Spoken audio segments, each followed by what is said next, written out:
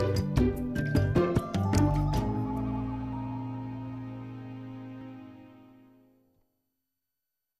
welcome to the Cordova Community Science Center lecture series. The lecture series is a weekly event. We come every Tuesday with our partners, the UAF Alaska Sea Grant Extension Office and the Prince William Sound Audubon Society Cordova chapter, who hosts once a month. My name is Meadow Scott, and I've taken over running the lecture series recently, and there just wasn't anyone for this slot, so I figured I would take up the slack. And next week we're going to have the Girl Scouts are going to be doing a presentation on their trip to India. So if any of you, the lecture series is kind of drawing to a close at the end of April, but if anybody has lecture ideas or speaker ideas for next fall, let me know, because I'm going to be organizing that for next fall as well, and always looking for good ideas. So, was anyone at the, I did this presentation once before for Fungus Fest a couple years ago. Was anybody there? Oh, good. I didn't know if there would be any carryover. So I'm going to talk about all the wild foods that we have around here, and this is going to be a good introduction for anyone who's new to town, but also I'm hoping that we'll get some new stuff for those of you who've been around for a while, new things to look out for, particularly plants, because that is really my thing. And yeah, I'm definitely a plant freak. I love plants. I have a garden, and I've been harvesting wild plants since I was 16. I found Janice Schofield's book, Discovering Wild Plants. Have any of you guys seen that book? She's like the guru of Alaska wild plants, and I've also had the privilege of taking a few classes with her over the years.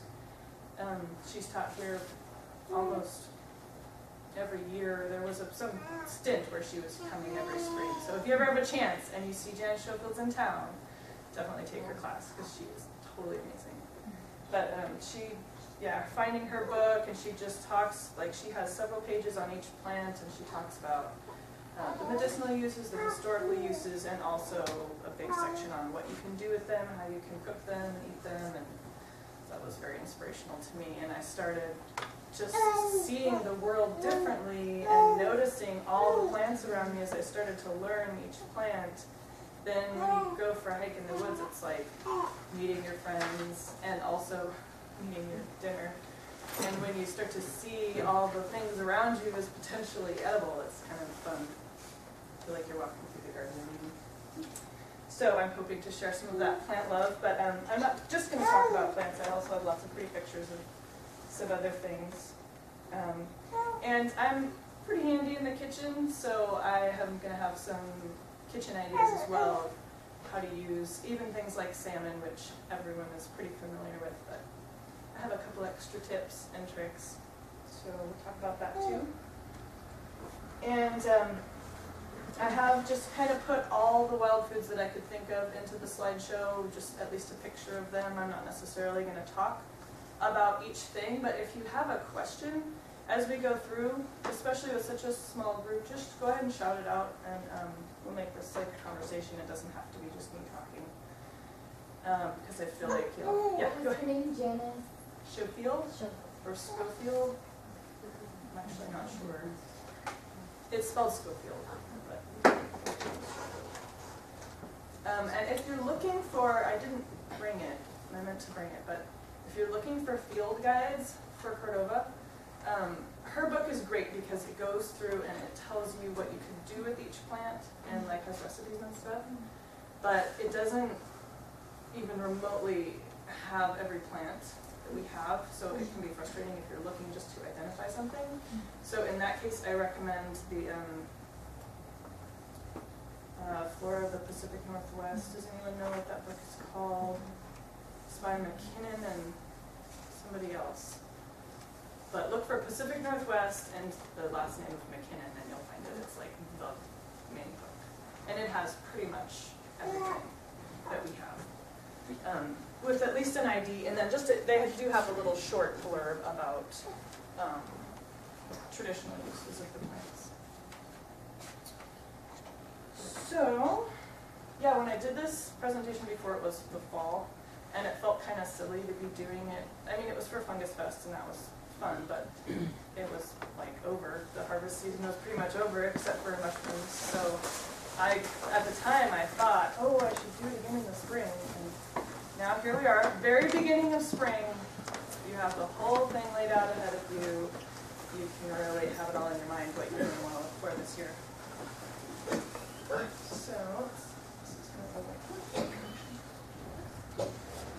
So amazingly, even though I love picking all the wild plants and seeing them, I don't apparently take pictures, because when I went through my pictures, I didn't have like any photographs of wild plants or anything really. So I used pictures from all these folks: Milo Bircham, Matt Groff, who's a guy in Sitka, naturalist in Sitka, Brett Cole, Aaron and Haig of Ground Truth Trekking, and also lots of random things I found on the internet. The internet, very useful. So late winter, this is where we are at right now. And this is just a beautiful blueberry bush with the buds swelling. The buds on the bushes is a real interesting thing to me because it took me until I was at least 28, and don't feel bad if you haven't even figured this out yet, but the buds form in the fall. And they're slowly swelling all winter. And so I always thought the buds grow in the spring, and because that's when you notice them, when they look like this. But pay attention this year and you'll notice that the buds actually form in the fall, and you can see them, they're tiny, and then they grow throughout the winter whenever there's a warm spell. So you'll just see them getting bigger and bigger, and you can think, ooh, spring's coming.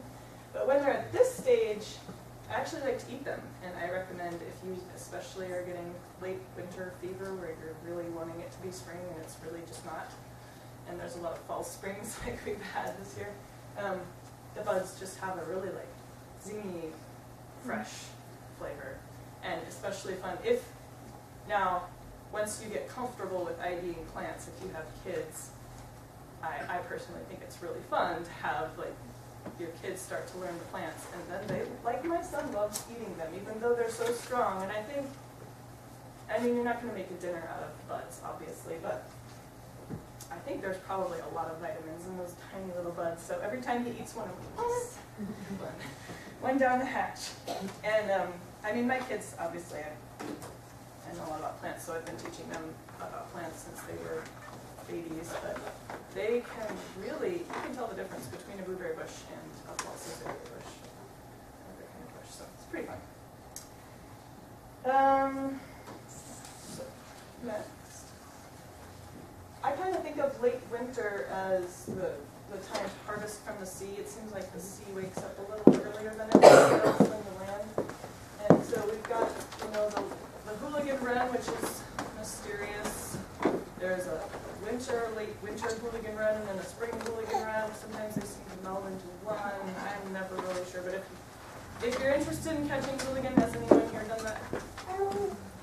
So fun if you have a hooligan net, and if they're running.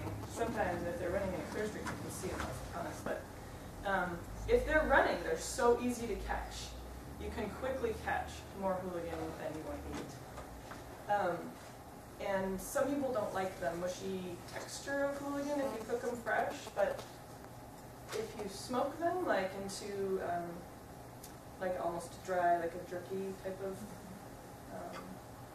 mostly dry, then they get a nice chewy texture and they're really good. So if by chance you see some hooligan nets in town, you'll see them sticking out of the backs of trucks sometimes.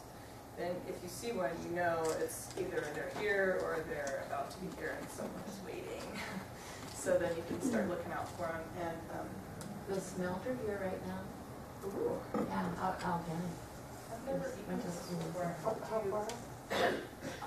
We're seeing schools and they're kayaking yesterday. Yeah. From the road down to the. Do you eat those? I love straws. And they're in the harbor a lot too. Are they eating earlier one? Honestly, I've never eaten hooligan, Oh, so. they're not. Oh, they're not open. The hooligan? Yeah. So hooligan, another name for this candlefish, they're extremely fatty. And the myth is that they used to be burned like candles, which sure that's true, but it's maybe possible. And then, of course, halibut, everyone's familiar with that, and winter kings, razor clams, if you get a chance to go out to a razor clam beach. Of course, that's always really cool. We do have little mud clams around here, and they're pretty decent. I've eaten them. Maybe there's some mud clams. My favorite kind of seaweed for eating, dulse, and it's really hard to see with the light the way it is, but so imagine this is the shape of each frond, but they're a dark reddish brown color, and they only grow at the lowest, they'll only be exposed at the lowest tide. So if you look through the tide book for low tides in late winter to early spring, you don't want to wait too far into the summer, they'll start to get bleached out. So you want to get, just like a plant, they grow their new frond and then it starts to deteriorate. So you want to get it when it's kind of new and crisp. And I do think that, like I said, I feel like the ocean kind of wakes up a little sooner than the land. So May is a good time to look for dulse. You have, I've looked for them out at, I found them out past Orchid Cannery. But I like to go pretty far out there because I feel like those creosote pilings might put some nasty in the water. Meadow, is dulse the kind of seaweed that the Yakutat folks bring up every year at sobriety? It's a reddish brown also, but Probably. I don't know what kind I don't it know is. It's really specifically good what whatever kind, it is they bring. that they use, but I know that people in Haines really, I used to live in Haines before here, and they definitely harvested, the Clinkets there harvested a lot of seaweed. And they would dry it on, they would like lay out a bed sheet on the grass and just pile, not pile, but lay out in a single layer all their dulse to dry in the sun. Because they went through a lot of it. And you really can't see it at all, but a nice thing to do with dulse, if you get some, you can cut it up and put it in soup, anything that, it's a little leathery, so you either want to cook it, like boil it, or in this case, you dry toast it in a cast iron skillet, and it becomes crispy, very crispy. It's really nice, and you can add just a little bit of oil just to make the sesame seeds stick, and if you want, you could add a little extra salt. And people in Haines added sugar to their seaweed as well. Then we have spring. Everybody knows what these are. Does anybody not know what these are? Fiddleheads. Okay, so these, when did you get to town? A couple months ago, So you haven't seen any green stuff here. Where'd you come from? California. There's ferns in California, right? Do you know what ferns look like? Yeah. Yeah. So fiddleheads are the baby fern. Here's the stem, and there's like a little fiddlehead, like the little curled top of fiddle, and that's where the fern is. It's all curled up, and so what happens in the spring is it busts out through the ground and then eventually unfurls into a fern. If you get it at this stage, it's good to eat. If you wait until the leaves start to unfurl, then it has a toxin in it that I think it inhibits your absorption of B vitamins, so it's not like it's going to kill you, but you're not supposed to eat it after the leaves start to unfurl. After the leaves, not like this, this is good, but when they actually start to come out from the stem. That's actually a perfect fiddlehead right there. But you'll notice all this flaky brown stuff is like papery, and it's not, it doesn't hurt you, but it's really annoying, and so it's easy to pick. We have so many ferns here, and it's a really fun thing to go out and pick, but then you have to get all those flakes off. And no, I do not have tricks, I'm sorry. My best thing is, yeah, I was just on give a trick. the brown. Back in Maine, the climate was a little drier, but almost everybody would have a screen thing made out of 1/4-inch screen that they put their fiddleheads in and just shake it, and it would just knock the paper off of them, and it would sift out, and then you just have nice clean fiddleheads after you were done. You have ostrich ferns there, though, right? Aren't they like not very scaly? No, they have the same amount of skin as they Maybe do I've only here. seen pictures of them after they were already clean. That could be. Because, I remember seeing pictures of, I think they're ostrich ferns from the East Coast and being like, what? There's no scales. yeah, I would just fry them in butter or With the olive oil scales with on. the scales on. Yeah. Yeah, some people don't mind scales. As long as it reminds me of asparagus. Yeah, And with some salt and all that. just gives it a little. Meadow, are all ferns gonna do that, or fiddlehead's a Yes. certain type of fern? All ferns do that. And are all But, of our ferns edible at that stage? All of our ferns are edible. Really, it's just the shield fern and lady fern that have big enough fiddleheads to harvest. But yeah, you can pick any fiddlehead. There is a bracken fern, which I think grows in Southeast, that's considered too toxic to eat, but I don't believe it grows around here. So, what I do personally to get the brown stuff off is I just, under running water, I just rub it. And then it's annoying, I go through every one. I've tried shaking them and I haven't found it really comes I off. think it's because They're dry. so much damper here than Yeah, like maybe. back there, but. Maybe You this dry is them a little and then full try to on. shake? Because that's how we do it, is the same way you do it, just under running water. After we shake them, After you shake them, right? to see. So yeah, if you're going out fiddlehead picking, and especially if you're young, you don't have kids, and you have like all day, and you have a giant bag, and you're really picking a lot of fiddleheads, not that I speak from experience, just remember you're gonna have to either like the scales and eat them and not have a problem with it, or get the scales off. And in case anyone is interested, they do not freeze well, in my opinion. I froze, blanched and froze like 5 gallons of them when I first moved to town, and they were not good. They got like stringy and limp at the same time. We saute them in butter first, then they freeze well. Oh, really? Then they can well. They weren't, oh, can? Mhm. Have you frozen them? Mhm.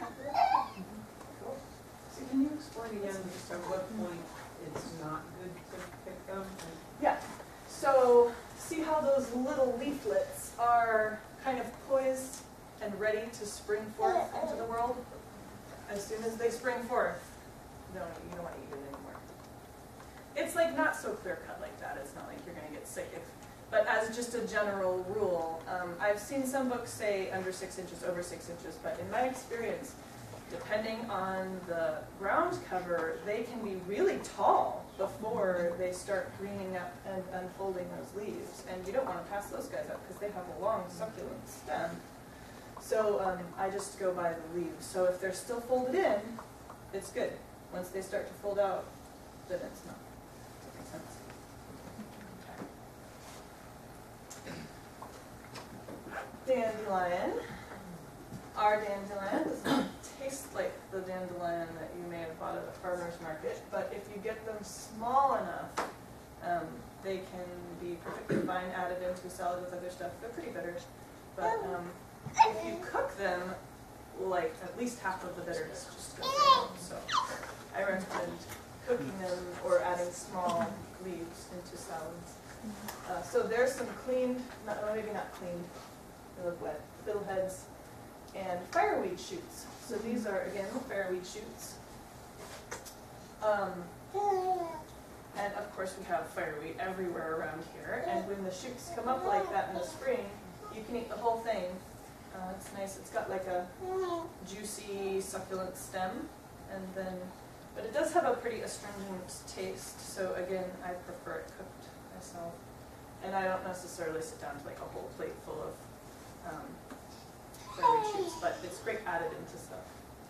And I just wanted to mention at this point that a lot of, well, when you're learning how to forage for wild plants and you have your field guide, they almost always show the plant in its flowering or at the very least mature stage, because that's the point at which you can botanically identify a species, is when it's flowering, because a lot of ID comes from the flower. So that's generally what they show in field guides, but when you want to eat a plant, you don't generally want to wait for it to flower. You want to eat it right here. You want to eat it when it's young and small and has just come out from under the snow, and it's juicy and tender and not overly bitter. So that's like something that it's I mean, I don't really have a good, there's no guidebook as far as I know that shows you what the plants look like when they come out. You just kind of have to learn that from other people. Yeah. But I'm going to show you most of our best few plants for getting at this stage. So, and you'll notice those are red. Can you see the reddish tinge in that fireweed shoots there?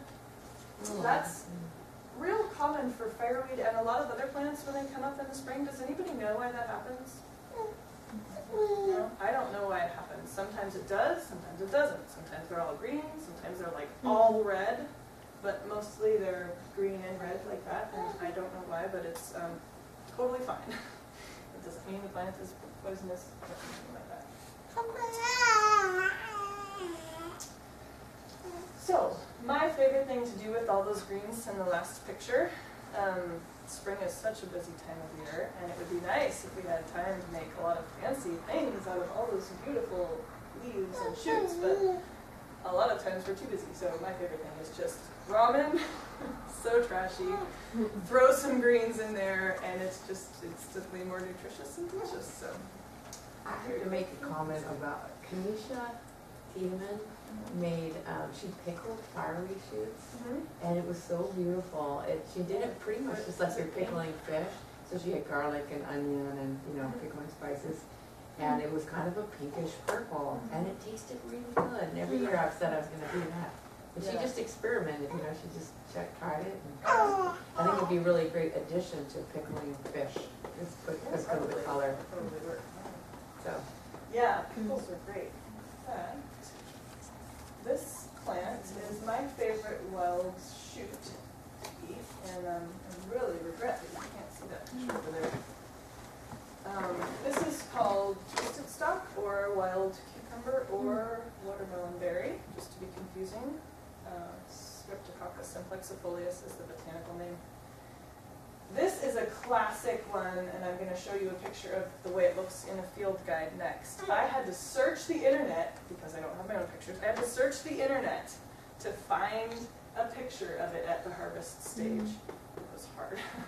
So this is what it looks like when you want to harvest it, and it has this long, succulent, crispy stem that is really wonderful. And our twisted stock grows like crazy here, and we get fat stalks. Sometimes I'll find stalks that are like fat.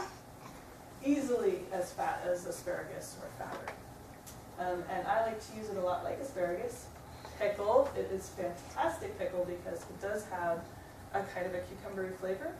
So when you pickle it, you have that sort of crispy succulent stalk and a little bit of cucumber flavor. But it also has these nice leaves on it too, so it makes it a little different. And again, there's red, not just red and pink, but red speckles, right? Oftentimes, especially these shielding leaves at the bottom will have red speckles around them, making it look incredibly poisonous to me. It just looks like you don't eat plants with red speckles on them. But it is not poisonous. Here it's growing next to, you see that at all? A naturally poisonous plant. So that's false hellebore on the right. Yeah, you really can't see it at all. Look up, if you're going to go harvest twisted stock, look up false hellebore and see if you can, or in Janice Schofield's book, she has a picture of false hellebore. And in the picture that she has in her book, they really don't look very similar, and you think, I'm not going to confuse those two. But I have seen them occasionally when they're growing together look similar enough that if you weren't paying attention, or if you were picking with children, they maybe would snap off the false hellebore. So here's the way you know. The twisted stock has a stem, an obvious stem, with leaves coming off, and you can see how the leaf is wrapped around there. And then there's a section of stem, and then there's another leaf up here, and so on. False hellebore, oops. False hellebore is, it's got got layers of leaves. So when it's in that shoot stage, it has all of the layers coming up, and if you were to peel it apart, you'd actually see like a leaf almost. Although in fact it's in the lily family. It also has, the leaves are pleated, very obviously pleated like an accordion. So you can kind of see that in the picture. I can pass this around to somebody care to look Oh, at a do you have picture the- of it? Just a okay, little yeah. pocketbook. Yes, please do. Maybe you want to see That'd that? be Feel free. That's helpful. great. Yeah, because in my opinion, they don't look anything alike, and it is completely obvious that they're not the same plant. However, like I said, if you're new to plants, or if you're with kids, or you're just picking fast and not paying attention. So it is really important just to be aware. This is the mature twisted stalk. This is the stage at which people call it watermelon berry. Yep, see the eyes suddenly seeing recognition. Yeah, and we have it all over, right? There's lots of this stuff around. And the berries do taste a little watermelon-y and have some big seeds in them. There's supposedly, if you eat too many of the berries, you have to scoot to the bathroom.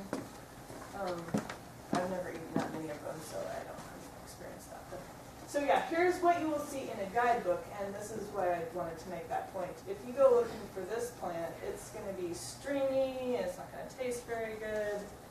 You don't want to eat it bare. You just want to eat the berries. At this point, the good part of that plant is the berries. So I hate the leaves at this stage. after it's even got berries on it, They're really sweet, all the way down to the stalk. I think it's just the grass clippings. I think they're super sweet. I eat them all it's the not a time. bitter plant. It has an interesting flavor that I'm not sure would like in maturity, but it's not bitter. I don't do the stalk, just the leaves. They're really thin, you know, so they're not chewy. They are. This looks a lot Kind of Yeah, sweet. they're thin and brittle. They're not. Now, one of our animals, black bear, I feel like is a vastly underutilized resource in Cordova. Although Charlotte, maybe. I mean, I feel like we have lots of black bear around. Is that true? Just the harvester on the Copper River Delta. Make it to your- Make it I'm to just your- kidding. They're fair from Pennsylvania. I just So I actually have some connections with big game guides, and they get people from down south who are coming up who want to get their trophy bear. And when they get a black bear, they're actually legally required to salvage the meat and give it to somebody who cares enough to eat it. So I am the person who cares enough, and I just, I have a couple of contacts, and they call me when they're flying into town. Sometimes they'll bring me like 6 frozen bear in quarters. And so if anyone is interested in getting on my little list, when those bear come in, there's not usually very much warning, and I need to find homes for all of them. I can really only use 2. So if anyone wants to get on my black bear list, leave bear. all right, talk to me afterwards. The thing with bear is, has anyone ever had bear besides Chris? Oh, lots of people have had bear. Did you like it? Stews. Longer cooked, not so So- fresh. Not so much. Did you prepare it? Had you dressed the animal? No. With our deer and moose, at least on the coast, people generally like to hang their meat and let it age because it gets tenderer and it gets more flavorful and definitely, in my opinion, more luscious. Bear, you don't want to age it at all.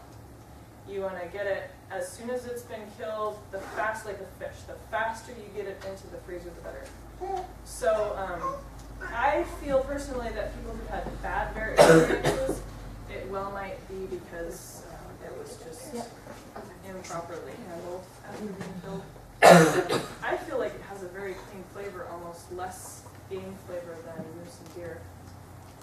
It is, however, extremely lean because when they're good to eat is in the spring and they've just come out of hibernation and they're good to eat some plants, but they are seriously lean. So we're talking lean meat. And I do like to mix it into sausage. I mostly make burger and sausage out of my black bear. You can do roast as well. It doesn't make good steaks in my opinion because you can't age it. And I kind of think the steak needs to be aged to make it tender. But so I just take it to the butcher and he grinds it up for me at the end of his day. It takes them like 5 minutes, and I come home with like a 5 minute full of bear burger and make a bunch into sausage, which is not really sausage because it's not very fatty, but it tastes good. So I recommend if you have a chance, try bear. So now moving on to early summer, we have, of course, our fish, greens and flowers. I wanted to talk a little bit about salmon. I feel like we all know pretty much how to cook salmon, but maybe you haven't done one of these things, and if you haven't, these are some of my favorite ways to use all the fish, or to use fish. So the fresh salmon cakes up there in the corner, Kate Alexander introduced me to these, where she would take, after she has filleted her salmon, she takes a spoon and she scrapes all the meat that's left on the carcass, so it's clean of meat. And then she chops it up.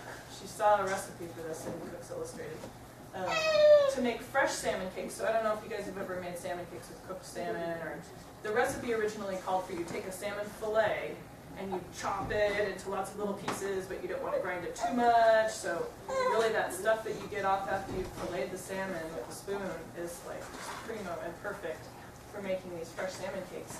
And when I do my big haul, or my big processing in June or July, I end up with, I'm a decent filleter, but I still end up with a pretty big mound of scrap after cleaning all those carcasses with a spoon, and it's all just so gratifying to me to turn it into something that's really extra delicious. And the kids, if they dip it in barbecue sauce, it's like chicken nuggets for them, their version. And then gravlax, has anyone done gravlax? That was kind of a revelation to me for some reason when I first had it. It's cured with salt and sugar. Sometimes vodka is added. And dill, right, as the flavoring, and that's a Norwegian thing. And then you slice it really thinly and eat it with crackers, cream cheese, onions, lemon, whatever you want to add. But definitely really delicious, and it's more or less just raw salmon. Is that the fillet it's that you're doing cured, that with? but The fillet? Yeah. That you make it The on? whole wonderful thing. But I have a question. How is it here with the parasites in the salmon? so I only use salmon that's been frozen. Okay, yeah, for this is the gravlax. thing. I I mean, you personally- don't use the fresh salmon. Everyone has a different opinion, but I've seen a lot of worms in salmon. Us I just too, so it's really just don't like- want to eat them while they're squirming. I mean, maybe they'd be killed by the salt and it would be fine. But anyway, I only use frozen salmon when I'm doing gravlax or when I'm doing sushi. Yeah. And I'm not sure what, you're supposed to freeze it for maybe 48 hours or something, but I just make it from frozen meat. I don't worry about it. You know, so I just made poke a few nights ago, so I just kind of, I looked up the recipe and they were saying only, use sushi salmon. Which, the definition being that they use a flash freezing, so apparently it kills parasites better. So like if you do it at Copper River, for instance, they do a flash freeze.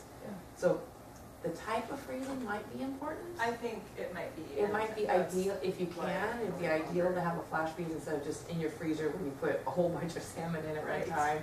For sure. If you're gonna be serving it raw, I think Yeah. it might not be a bad idea. Do you feel like maybe it doesn't even kill them at all in a chest freezer? You know, I've Over heard there is a time. distinction, and I don't know any more than that. I'm thinking that it's just that it's a difference in how long it takes. To freeze. That maybe because I think super grade it has to be frozen for 48 hours. But yeah, they're freezing it fast and they're freezing it colder than our freezers get. So yeah, I just make sure it's been frozen. I've heard if it's super cold, it's very quick. If you get it really, if it's super Yeah. cold. Right. But But not if every it's not so cold, it's longer. Yeah, I think when I put in a lot of fish, I think it takes a day to freeze in my freezer. To freeze to the middle of the pack. So yeah, that's a long time. Yeah. And in canneries, those big flash freezers, I think they're, does anybody try Colder? my mouth and say the wrong 0? time? 3.5 hours are bigger down about -30. Okay, that's what I was gonna say, 3 hours. 30 below 0 Fahrenheit? That's how cold they get? Do they keep them that cold or do they just? They just flash freeze. Okay. Yeah, Yeah, it's, that's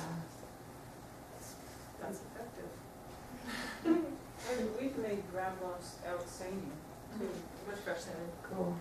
Yeah, I mean, lots It of doesn't people, take long to cure, historically, just a so few many hours. people have eaten gravlax made with fresh salmon, and it's totally fine. So I think that's Just kind of just really sharp knife yeah, worms to are thin slices.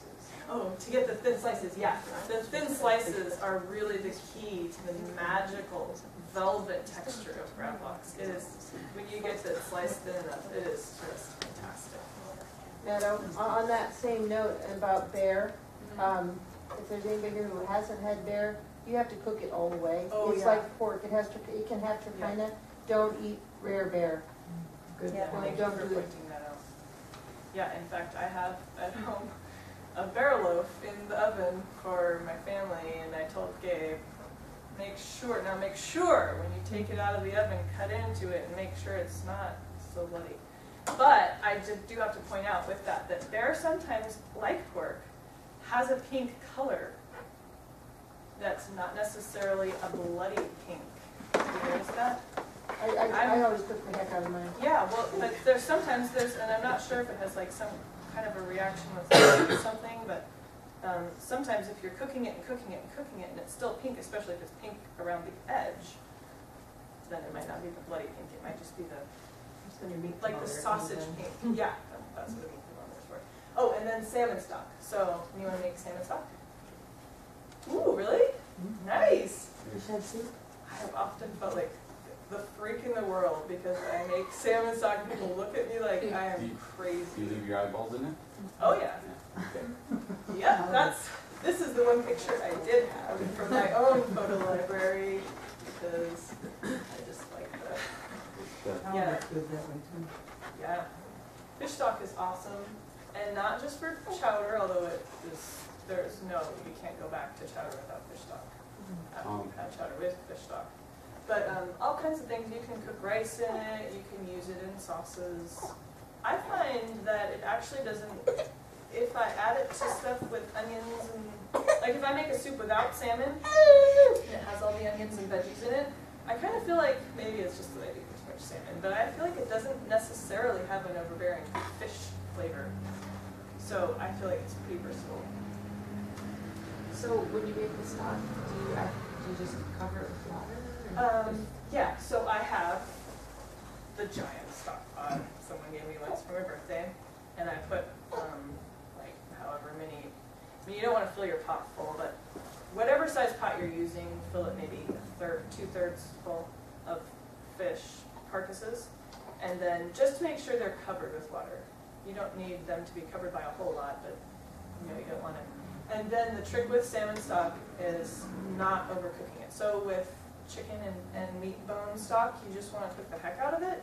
But with salmon stock, once it comes to a simmer, just let it lightly simmer for about half an hour.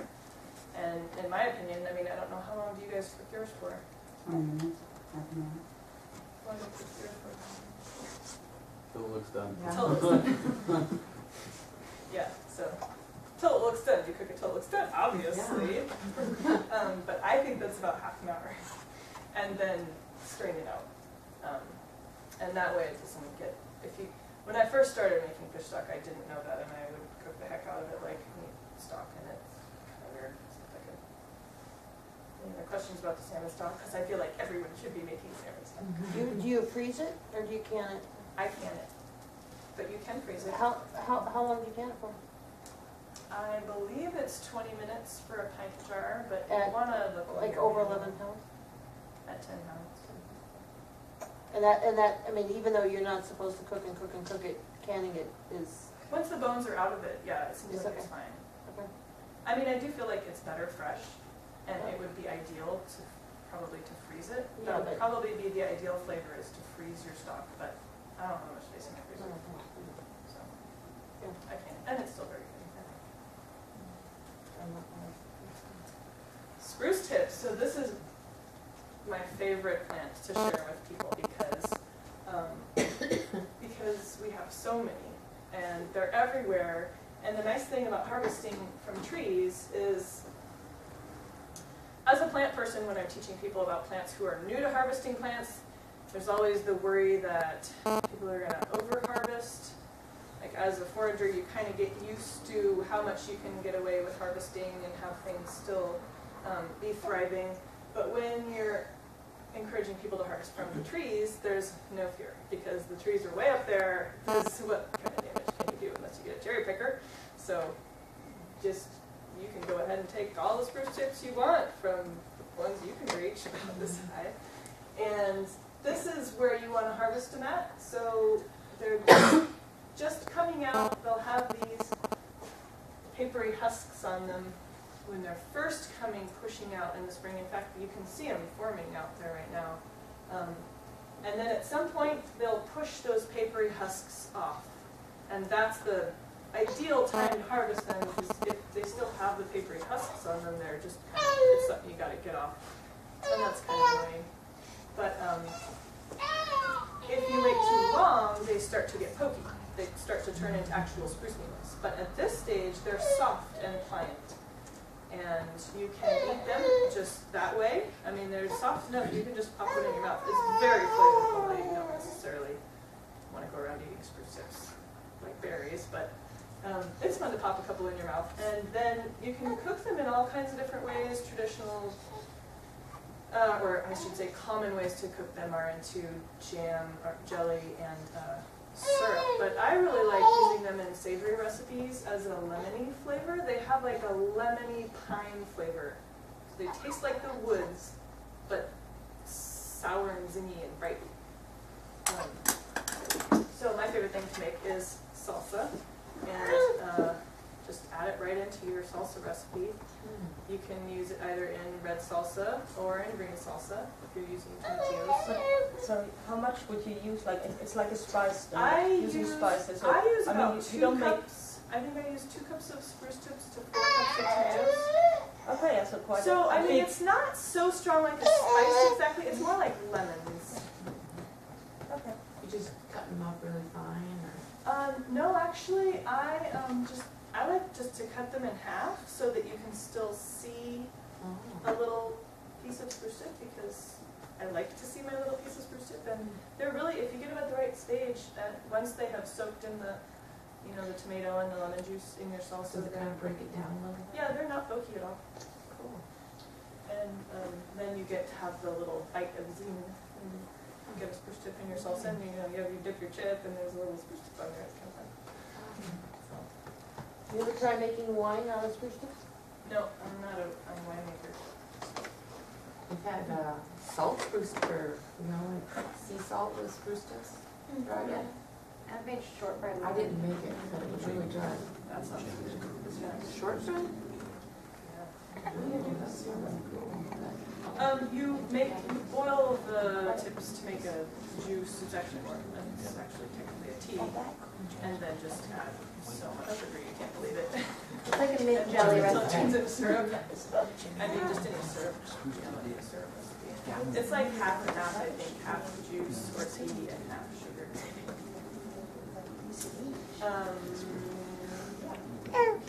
Salad dressing. Oh, and you can just put it in a jar and cover it with vinegar and make spruce tip vinegar, and then use that for your salad dressings. It's an easy thing to do with it.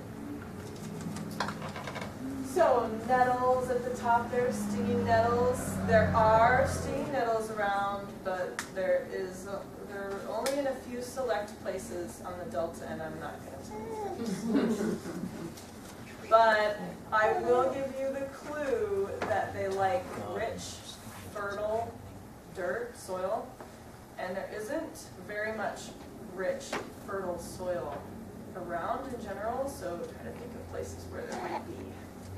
And then you can go looking for them, and if you find them, you will have won the prize, because stinging nettles are fantastic. You can pick them, most people pick them with gloves on, because they will sting you. I don't pick them with gloves on because I kind of like the feeling. It's like an electrical current to me. Kind of looks like mint. It looks a lot like mint. So for my 35th birthday, I got a tattoo of a stinging nettle on my arm, and I was really excited. I went to a tattoo parlor, and I had, I shot up to Kilo before I And I had some pictures, and I had him draw it on my arm, and then I was like, yeah, that's awesome, that's just like what I was thinking. And then he tattooed my arm, and then the next day I woke up and I said, that's not a nettle, that's a hairy mint. There's a hairy mint on my arm. But fortunately, I really just wanted a plant on my arm. So the moral of that story is, if you are going to get a tattoo, go to your tattoo artist the day before, have him draw it on your arm, and then go home and sleep with it and think about it and connect. Stinging nettles, of course you have to cook them because they have the sting. You don't want to eat them like that. But you just have to wilt them basically. It's very quick. And they cook kind of like spinach real fast, so you don't want to cook them too much. And traditional is to make nettle soup, pureed with potatoes and onions and stuff. They're also great in lasagna or like a spanakopita with phyllo dough, or ravioli. Then we have beach greens down here. Some people really like the flavor of beach greens. I personally don't, but to me it just tastes like low tide. But it's got a really nice texture, so taste some and see if you like it. Because if you do, there's a lot of it around. It grows down the beach. And it's a succulent plant, so it has a nice crisp leaf. And the nice thing about beach greens is you can harvest them like pretty much through the summer because it stays nice and tender and good tasting. And the other one over here, it's harder to find mountain sorrel, but if you do find it, that's another one that you can harvest pretty late in the year. The leaves are they just stay real tender, and it has a tart lemony flavor like if anyone had regular sorrel. No one's had sorrel? And it's just the leaves that you harvest? Yeah. Yeah, just the leaves. See them at the bottom, and they have the red around them. Who knows why? But they like alpine areas, and they especially like it wet. So like around mountain streams, you'll find them. And sometimes when you find them, you'll find just tons of them, and you can pick lots and lots. And I like to make pesto with it. That's my favorite thing to do. And my favorite plant to use for pesto is the mountain sorrel. So I'll pick a bunch of it and just make a huge batch of pesto, which freezes beautifully. With that recipe, do you just normal pesto recipe, like with pine nuts and garlic? Sometimes I just use oil and sorrel and salt. And, garlic, yeah, I always use garlic. But sometimes I add nuts, sometimes I don't. Sometimes I add cheese, sometimes I don't. I know how you feel about garlic. Garlic is good. You can make pesto out of stinging nettle too, you just have to cook it first. You can make pesto out of anything, and pesto is always good, so there's no shame in that. Anyone have any questions about any of these three plants? Next to the nettle and where the nettle's growing, isn't there a plant that's, if you get stung by the nettle, it's an antidote for it and you get the sting? Nettle is an antidote for itself. Yes, there's another plant that goes alongside of it. Plantains. I don't remember, I think it's in her book. Those are the two that I've seen used as a nettle antidote. Is nettle itself, which you have to crush up with a glove to get the stings off and then put it on, or plantain. But I'm sure there's other ones. It seems like she said there was one that grew right alongside it, kind of underneath, right around it. Trying to think what grows around nettle. That would be it. I certainly don't remember the name, but I just remember there is one. Yeah. I was working with a biologist on Milton, and he was having like elbow tendonitis, and he rubbed stinging nettles on his elbow every day. The stinging, to get the sting. To treat his tendonitis, yeah. I mean, he was rubbing the sting, like in a stinging form. Yeah. Stinging hurt. You put on a glove, grab a punch. There's a name for that. It's called urtication. I think it's called urtication, where you intentionally sting yourself with nettles for arthritis. Is another reason that people do it, or monks would do it for reasons, complicated reasons, but or soldiers would do it on the battlefield to keep themselves awake. And I can say that it is, and that's why I don't wear gloves, is because it's kind of an uncomfortable feeling, but it fills you with this electrical energy that is kind of cool. So if you get a sting, you maybe don't do anything about it and see what you think. You might be one of the ones. So here is some fettuccine made with, you add like a half cup of steamed nettles into a regular, like 2 cups of flour pasta recipe. Really good. And then some pesto, and then my daughter eating ravioli. So lots of good things to do with greens. Okay, so false hellebore, which I talked about earlier, is a toxic plant. You definitely don't want to eat it, but it's not like it's going to kill you. This plant will kill you. So this is an important plant for everyone in Cordova to know. It doesn't grow in places that we tend to hang out, so that's good, but it grows in marshy areas, which we have a lot of out on the Delta. And as you can see, it's got these kind of long, a little bit long, skinny leaflets, toothed, and it has the classic umbel of flowers. It's in the carrot family. And those flower heads tend to come out more in a sort of a round shape rather than the turned outside umbrella shape. But I mean, really, if you see anything at all like this, we do have an edible plant called Angelica that resembles water hemlock, but I don't recommend eating it unless you really know your plants because they can be very similar. So I just recommend staying away from anything that looks like that. What does it do? What does it do to you? Does it kill you or? It kills you. I mean, maybe if you got to the hospital really fast and had your stomach pump, it wouldn't kill you then. Yeah, some plants just make you sick. Death generally occurs within 8 hours of ingestion. Yeah. There we go. You don't know. Nervous system? I think so, yeah. I mean, I don't really remember. It depresses the respiratory system, it says in this very, very brief description here. This is when you stop breathing. So, yeah, if you're gonna harvest wild plants or get into wild plants around here, what I always like to tell people is learn the poisonous plants first. There's really only 3 plants that are gonna hurt you around here. That's not hard to learn. And then you'll just feel so much more comfortable harvesting everything else. So get a field guide and look at water hemlock. So what are the other 2? Hellebore it's not that poisonous, but it's poisonous enough that you should know what it is. And then the other one I'm going to talk about. So flowers. I love eating flowers. Flowers are really fun. They're really beautiful. You can throw them in a salad. They taste good. Kids love eating flowers. Columbine you're probably mostly familiar with columbine, right? Yes. It grows out a lot along the road on the Delta. There's nectar in each of those little tips that point up. If you get the flower at the right stage, it will have literally little drops of honey in those little tubes, which is really fun. And of course it's beautiful. Fireweed flowers, salmonberry flowers. Salmonberry flowers are one of the first things that we like to put in salads. These are the first flowers that comes out, and they're so pretty. And the only thing about harvesting flowers is, then if you harvest, blueberry flowers are really fun to eat in the spring. They're just the little lamps that hang down from the blueberries, and they also often have a drop of honey in the back of nectar. And my kids love to eat the blueberry flowers, but the problem with that is that every time you eat a blueberry flower, there's one less blueberry going to be in the world later on. But with salmonberries, I feel like we have enough to spare.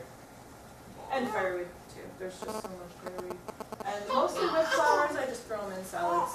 But you can also, if you want to make a tea out of fireweed flowers, it's really nice. But I recommend cold infusion, which means you just like sun tea. You just put the flowers in a jar, cover them with water, and leave them for like 8 hours, 4 to 8 hours. And then that's something. And then violets. I love violets. The leaves on violets are another one of the ones that will stay tender throughout the summer. So it's nice to extend the green season. And you can eat then the leaf sunflowers. And so the yellow ones are the ones that tend to grow in the woods, and the purple ones tend to grow in the muskeg, and they have a little bit more leathery of a leaf. It's not leathery, but it's the yellow violet has a very tender leaf.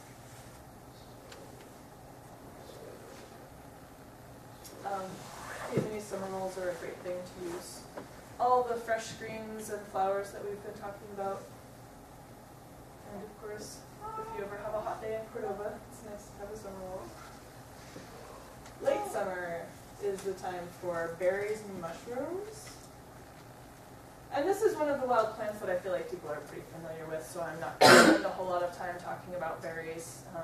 There are some hardcore berry pickers in Cordova, and they have their secret spots, and they won't even tell their family members sometimes about their secret spots. And Nagoon berries, for those of you who are new to town, that's the Nagoon berry there on the left. And that is like, if someone tells you they were Nagoon berry picking, don't ask them where they were, because they're not going to tell you. Unless they were unsuccessful, in which case they'll be happy to share. Then we have beach strawberries. They grow all around, not just at the beach necessarily. And of course blueberries, lots of blueberries. We do have a variety of currant here, stink currant, kind of a powdery blue. And I personally don't think it's that great tasting, so I haven't done much with it. Does anyone else here like to use the currants? We'll blend them with the blueberries, just because they're fun. Yeah, I noticed actually when I came out to your house that you had a bunch of currant bushes there. When I came out to get that mattress. So salmon berries, we have so many of them, and I feel like they're the first berry that's like really plentiful, and but then what do you do with them? I mean, they're really good to eat, and you can make jelly, but you gotta, well, you either have to not care about the seeds, and some people don't, or you have to strain the seeds out. It's a lot of work, and I feel that they don't make that great of a pie. My favorite thing to do with salmon berries that I think is delicious is making juice with them. And you can either cook them down and mash them and strain the juice off, or if you have a juicer, like a regular juicer that people use to make juice, then I have like the kind that you put it in the hole and it goes, and I have an attachment for my KitchenAid, so it like goes down through an auger, and then the juice squeezes out the bottom, and then the little like bear poop looking stuff comes out the end. And it is so good, the salmon berry juice, once you add, I feel like it needs a little bit of a sugar to really bring out the flavor, or you can use white grape juice or honey. But it is so, just tastes like summer, it's so good. And you can freeze it, it freezes beautifully. You can also can it, but as soon as you cook salmon berry juice, the flavor changes significantly. I don't know if you guys have noticed that making pies and stuff, but the flavor to me when it's raw is so bright and summery, and as soon as you cook it, it's still good, but it's just, to me, doesn't hold a candle to that fresh flavor. So I make the salmon berry juice and then I freeze it, and that's one of the jars I make room for in my freezer. So here's the other poisonous plant, baneberry. This is essential for every Cordovan to know, because it grows in a lot of places around Cordova, right alongside trails, and it has that shiny red berry, and as few as any like 7 berries can kill a child. So that's when you want to know. Yeah, get a guide who can become familiar with it. One place I know for sure that it grows that you can go if you want to go and look for it specifically, which I recommend, just so you can see it, is the Heaney Ridge Trail. So if you go out to Hartney Bay, the trail that starts right by the bridge there. And you don't have to go very far before you'll see some either. So. And sometimes they're white. Sometimes it has white berries, but I haven't seen it with white berries in Cordova, have you? I've only seen it. I had in Haines there was like, it seemed almost like equal, red and white, but here Which is terrible, because they look like yogurt covered raisins. yeah, well these ones, they're very shiny and pretty, and I just think so easy for a kid to grab and put in their mouth. Okay, on to mushrooms. Chicken of the woods perplexed me for years, because I was always picking it looking like this and thinking, I don't know what the fuss is about. This stuff is not very good. It's tough and it's really strong, sour tasting, like not a mushroom really. And then I found out that that is ideal, and even at that stage, you're just supposed to trim the edges off, paint the edges. So apparently I had always been eating it too old. So has anyone eaten it at this stage and liked it? Yeah. Yeah? Gerald Massolini cooked it I way can better than imagine I liking did though. it. It has a sour flavor that it's Well, not it- exactly bad, but to It me had it to be, just doesn't it look had to be cooked for a long time, that was Long the time. whole key, like I half think an that's hour what I long. was never doing, because normally mushrooms, they cook so fast. Yeah, I these just take fry them so up in a much time, pan and and, it really makes a difference. yeah, I think I had never cooked them long enough. Cause I've definitely cooked at different times and it compared and, Like yeah. different lengths of really time. Yeah, all key. I've ever done is just saute it in a pan with garlic and thought, how come it's not getting tender?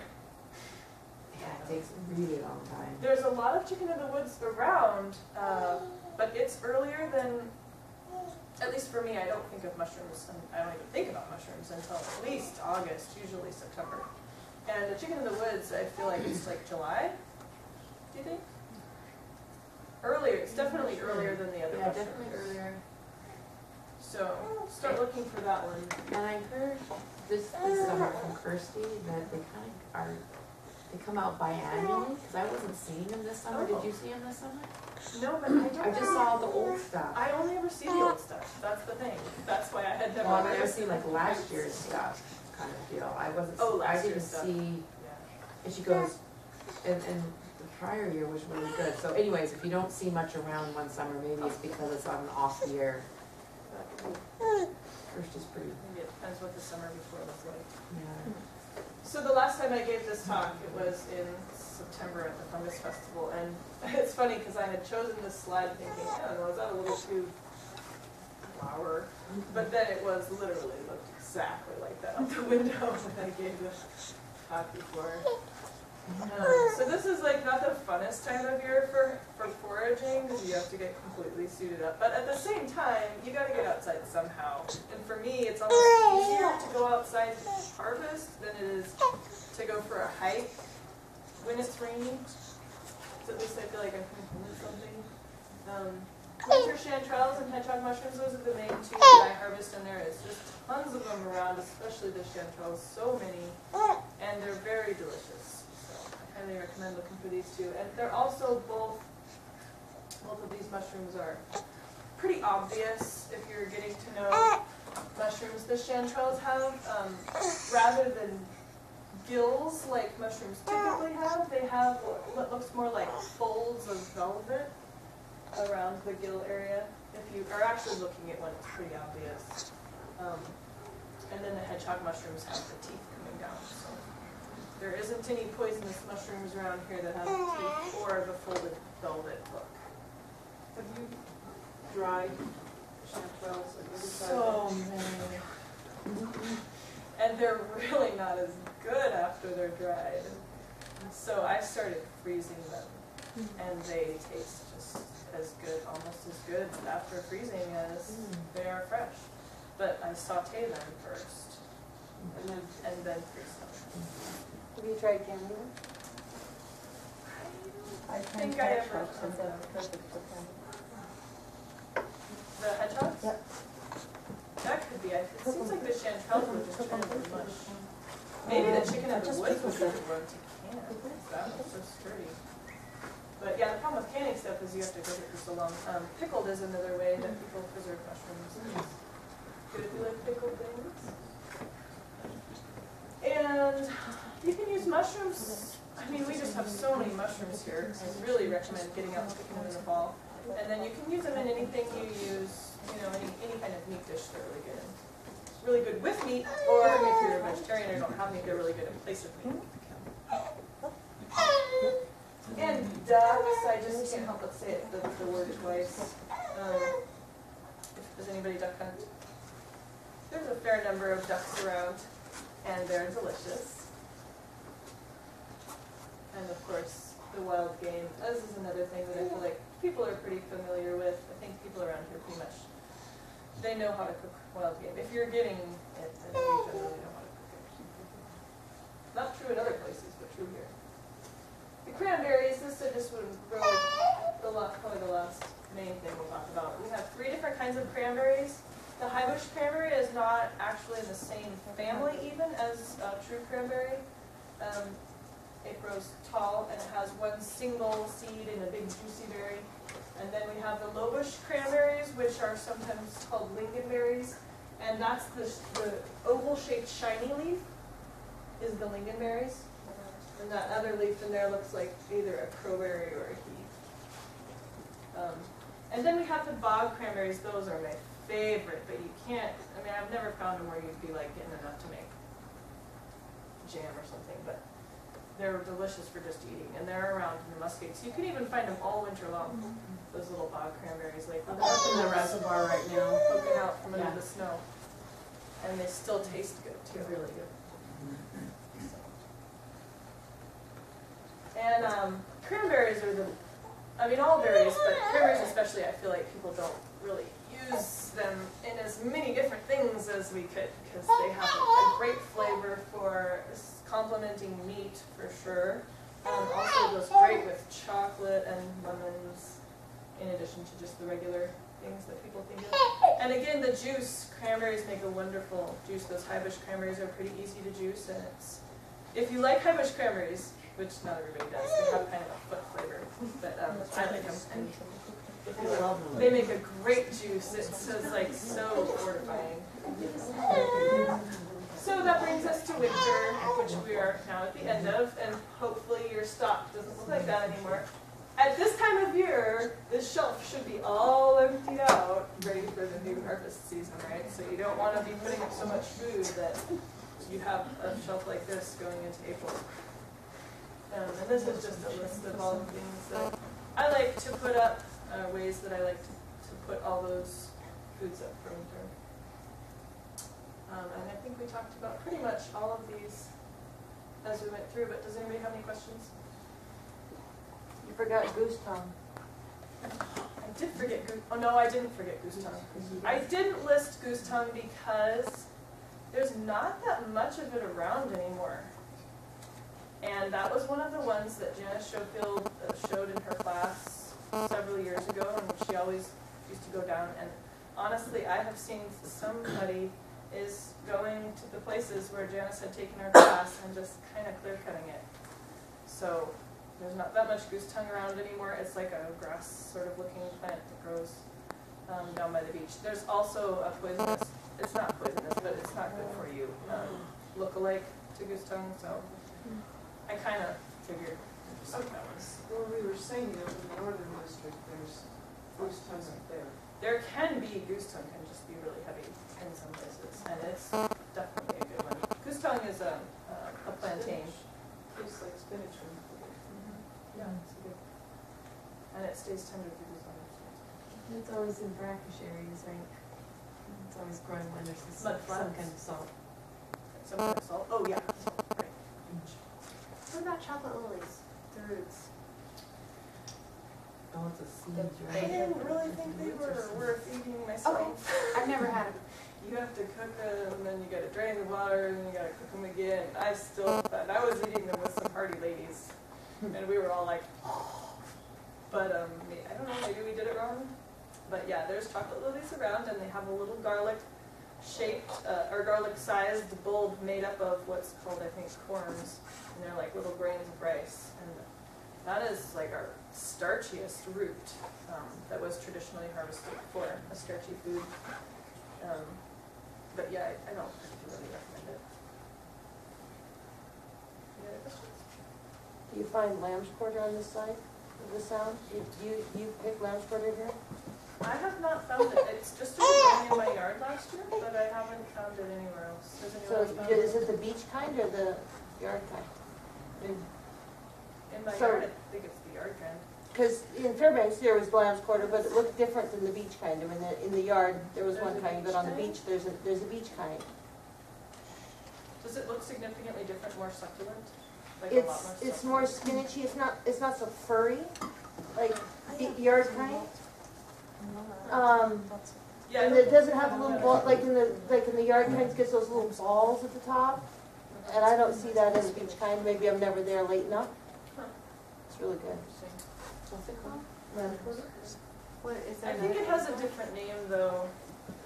I feel like I've seen that plant in field guides, and it has a different name. The beach. I saw that also. Lamb's I saw it on the Larry's quarter.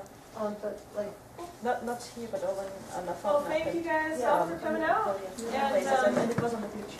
Anyone interested in the plant walks, did you get your name on the list or make a note next to your name? And anyone interested in bear meat, give me your phone number.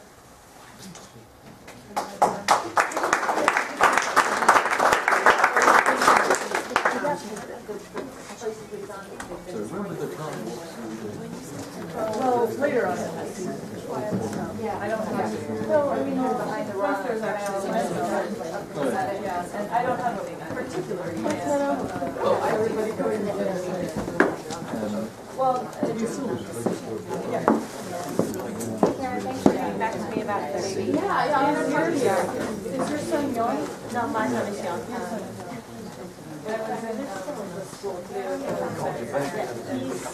Oh, yeah, you gotta leave a message. We don't normally get to the phone, but. Well, it'll probably be after Easter, and then I still have to order the part, so I'm in no hurry. Okay. When I get it, I'll give you a Gmail. Sounds good. Okay. He said, yeah, they said about 50 feet small. Oh, no, she's at home. It will be on my website. Oh, yeah.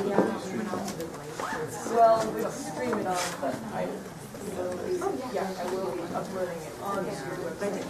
Probably not. The science center. It's PWSSC. We both wanted to take it. they were very disappointed. Now they have to so us.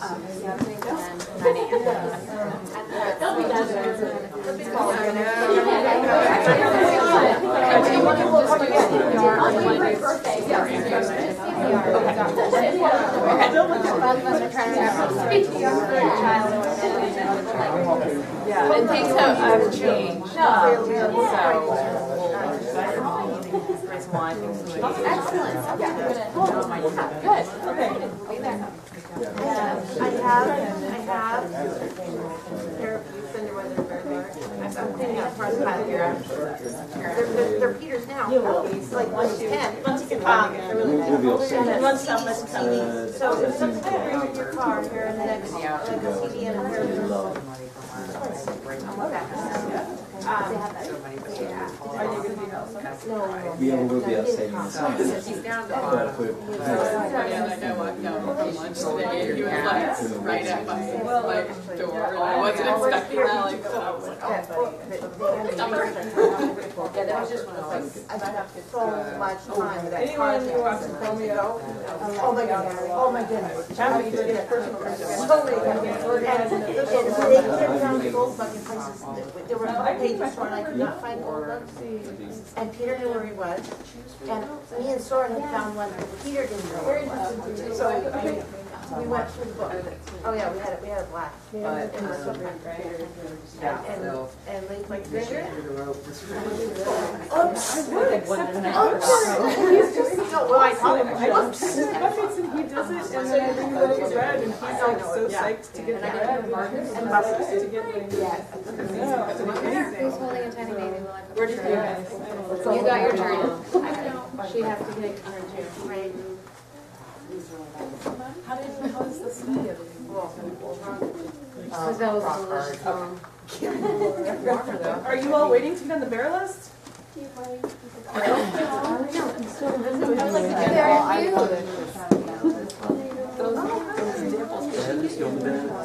Well, I don't know if we get because I think they put it out.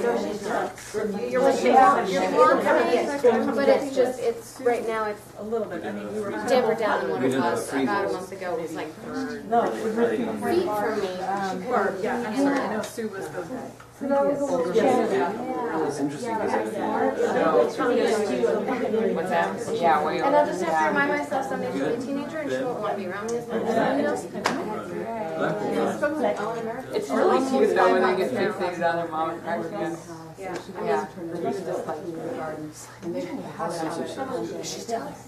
She's 7.5. It's interesting. I can't remember 9 months being 30. I never feel that way in general. They're not She got Jacob. Oh, sorry, Speedy. I know, it's an awful sound. It's an awful sound. Look at this hair coming in up the middle. Everyone points out your mohawk. I think it was my cough. You're fine. You're fine. It's a great mohawk. I love it. I could have bought one the other day. Stop talking about it. I love it. I did say you. I would have to put like a lot of time. Well, let's go. Stay away from us. Yeah, right. I think they're